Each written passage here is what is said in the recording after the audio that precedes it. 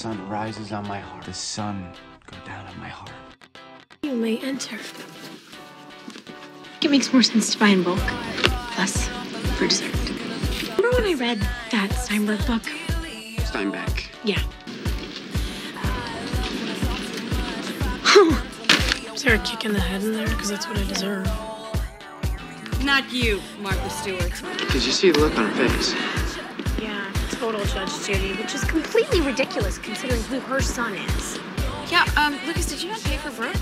I paid for it. I just had them wait an extra 10 minutes before they let her go. Oh, I hate you.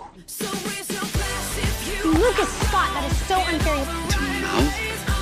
Yeah, you know, there might be a kick in the head here somewhere. Scare Peyton! Blah, blah, blah! You're my forever love, Lucas! Are you proposing to me? Lucas, this is really nailed. Looks like forever just got a lot shorter! Somerset Amalgam. Marry a millionaire and he'd whisk me away to his private island in the Bahamas. And then you did something that I wanted. Oh, yeah, getting drunk, tattooed and grounded. But in a fun way. I don't feel bad. I guess I'm not exactly Encyclopedia Luke Tanica. I thought it was you. She went bondage. Bondage? Okay.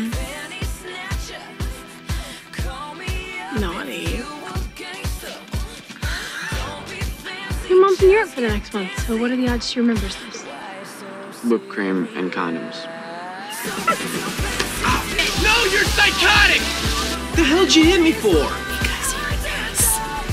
Hey, you didn't happen to find and my pajamas accidentally fall off, and I end up in your bed. Just keep it legal. I need to find Lucas.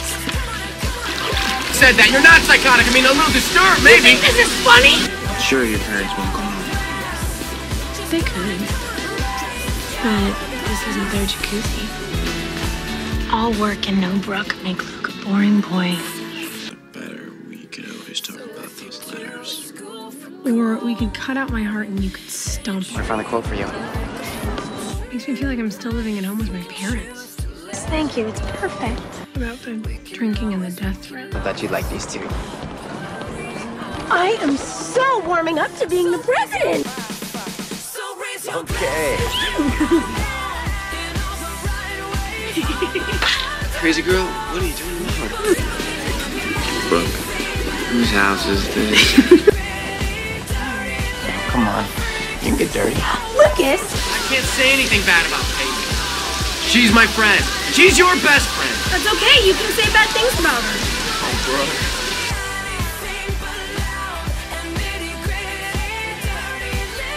A little privacy here. You're better. Cold? Are you taking a cold shower? Have you seen Lucas? Hot water. Gross. You are.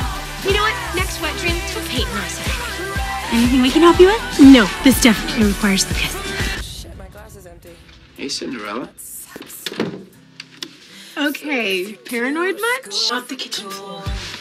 Hey, you're using a sponge.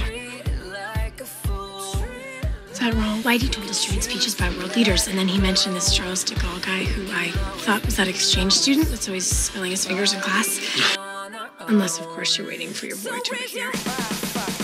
Do you think I'm terrible at keeping these really cute wedges? Answer polls. Well. If it isn't my favorite two voters in the same place. Total hypothetical here. Say you had a friend living in your room, and she was going through your closet looking for her favorite pair of gym shoes. For president, do I have your support? I don't have any choice. Let me think about that. No. Found was this freaky bag of shredded paper that you said was a puzzle. And let's say she got bored, or nosy.